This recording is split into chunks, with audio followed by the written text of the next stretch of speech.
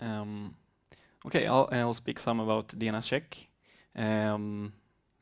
Since I'm project manager for that, and I've been working with it for a few years now. So it's close at heart, and I can give you more details about it. What does DNSCheck do? I actually hate this sentence, but I'm not sure if you can read it either. But the point is, it's a delegation checking tool. It checks the quality of a delegation for a domain or a zone. What people sometimes fail to understand is that you can never check actual zone content. You can only check the delegation itself, and that all the parameters are correct and everything. Because if you were to try and check if single A records, web servers, whatever, were correctly set up and designed, that the parameters just it's insane. So this is purely DNSCheck is purely a tool to check a delegation's health, a zone's health in the DNS. And what makes DNSCheck special? There are a lot of delegation checking tools out there. One of the features is that since we sit at the .se database, we have all the redelegations done after February 2007 in our database. So if you redelegate a .se zone today and you check it tomorrow, then we will have stored your old name servers, and we can check if they are still authoritative for the zone. It also we check the whole SE zone with periodically. This is actually not part of the DNSCheck project, more like a health check project that Patrick uses. But it's very good since if you use the same code to check the full zone, it's so good to compare over time and see what happens. Stuff like the Kaminsky bug, I mean, it's very interesting to see deviations. And also for a TLD or a registrar with a lot of zones, it's so extremely easy to have all those zones in a table, for example, and then you put all of them into the DNSCheck queue, spunk, everything gets checked, and you can compare these results with each other. Extremely easy. DNSCheck was built to do stuff like that. The DNSCheck were actually the the GUI or the tool itself tries to clarify found warnings and errors, and these are part of text-based messages, policies, but still we try to really explain if something is broken. We really try to explain what it is. Also, we save history. We've saved tests done for per domain. So if you try a domain today and 1 week from now and 2 weeks from now, you can also go back in time and see what changed. And also, now if we update DNSCheck, we get a new version tag, so you can also see if something changes, it could be due to a version jump in DNSCheck. But now it's logged. Every check is logged with a version tag, so you know if something changes between versions. I mean, it could be a bug, or it could be that we check something more thoroughly now. So perhaps it's something that we didn't check before. So that's also good, and also good with this history. In the graphical user interface, there's an advanced tab, which gives quite similar output to that the backend gives, and that's really good for finding errors. Oops, sorry.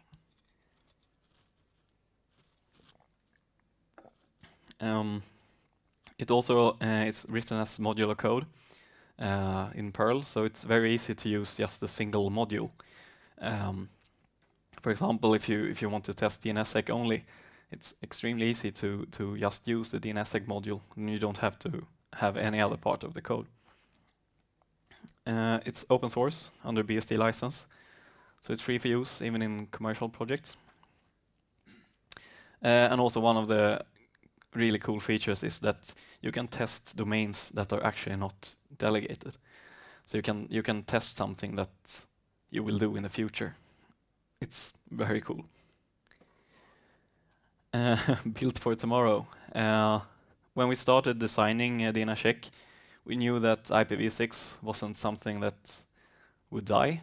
It was something that we were going to have to use or want to use. So every time we did changes or did anything with the code, we always had in mind that this has to work as good as it does with IPv4 over IPv6 too. And this actually worked very nicely because suddenly we, after a lot of harassing the tech department, we got IPv6 to our DNSCheck server, and we just added use IPv6 in the configuration. Boom, everything worked. So that was very nice. Also DNSSEC. We test some parameters of DNSSEC on the name servers for the zone.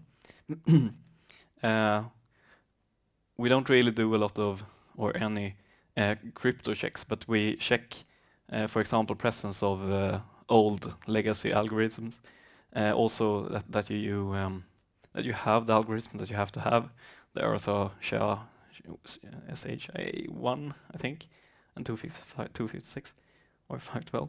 And also additional processing is also interesting because you can configure a zone, sign it, and have, for, let's say, 3 name servers, and on 2 of them you have additional processing on, which says that enable DNSSEC. On the 3rd, you don't enable DNSSEC. It will still get the zone, it will load the zone, but DNSSEC will break on that one. And it's quite common configuration mistake that you don't enable DNSSEC, but you load a signed zone. And it's quite hard to find actually. But this check will find it and say that this name server doesn't have DNSSEC or additional processing on. And also it follows the chain of trust if one is present. And that is the, yeah, you know, if you upload the DS, it goes down the chain.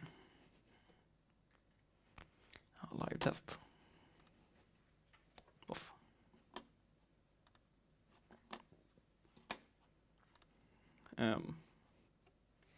Want the domain here? Can take, I guess.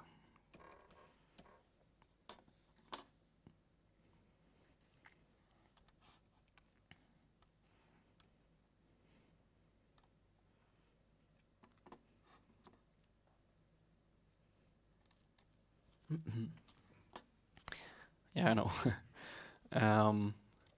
So this first page should it tries to be as simple as possible. Only shows the warnings or errors that it finds, and also it compresses stuff that the user doesn't really have to see. For example, the consistency and so on, connectivity checks, everything was green there, so it compresses them and doesn't show too much to the user. But a warning was found in the test, so the summary is a warning, and it gives a timestamp and the version here of DNSCheck. And then you can click on this warning to see what the error was, although it says too few IPv6 name servers. And here you get the explanation of why this is a problem. And it says only 1 IPv6 name server was found for the zone. You should always have at least 2 IPv6 name servers for a zone to be able to handle transient connectivity problems. So yeah, basically one IPv6 name server is almost worse than none at all. And the advanced result, this is more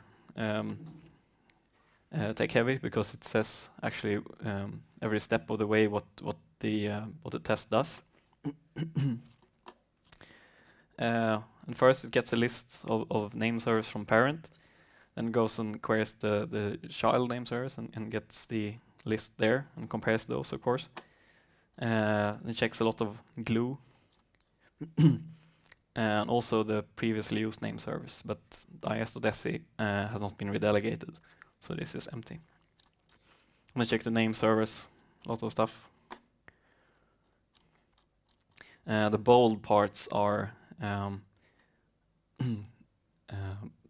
there are different levels of messages. Everything from debug, it's just information, info, good to know. These normal lines are info because they say something is happening. Then you have notice. Notice is in the GUI presented as bold because it's something that you should be slightly more aware of than info. Then you have warning, which it turns yellow in the GUI and just says warning in the command line. Error turns red in GUI and says error in command line. And then you have critical, and critical means that the test cannot go on. It's something broke so bad that it aborts the test. Name servers, activities, and so on. Lots of SOA tests. Only one. 6. Here's the DNSCheck part, might be most interesting. See that all the 3 name servers are DNSCheck enabled. 4 if you count IPv6.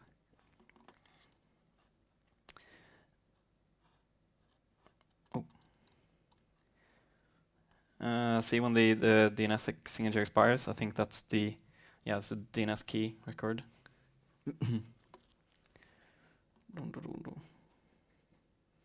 Yeah.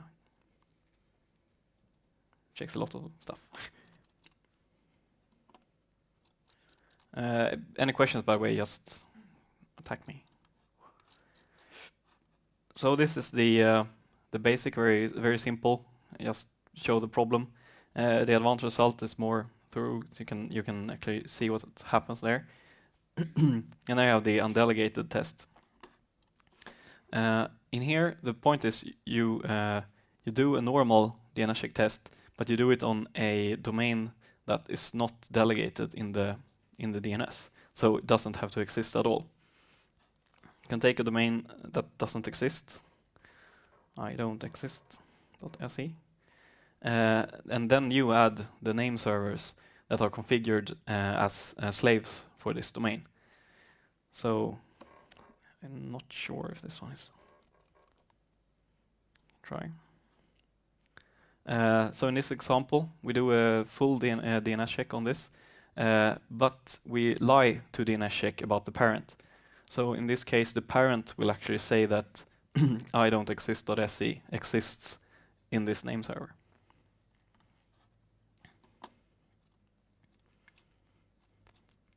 Errors found.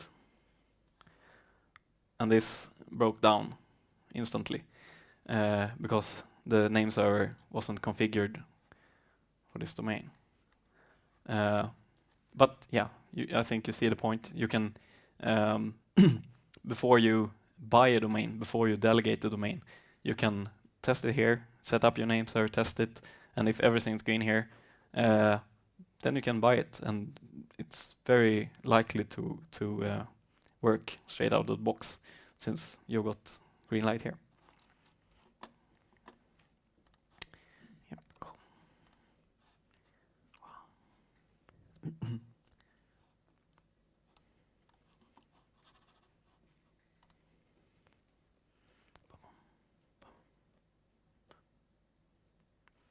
Yeah, I think that's it.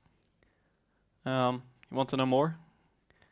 Best bet is to go to opensource.is.se to find everything. And yeah, the GUI for DNSCheck is DNSCheck.is.se. Yeah, I think that's it.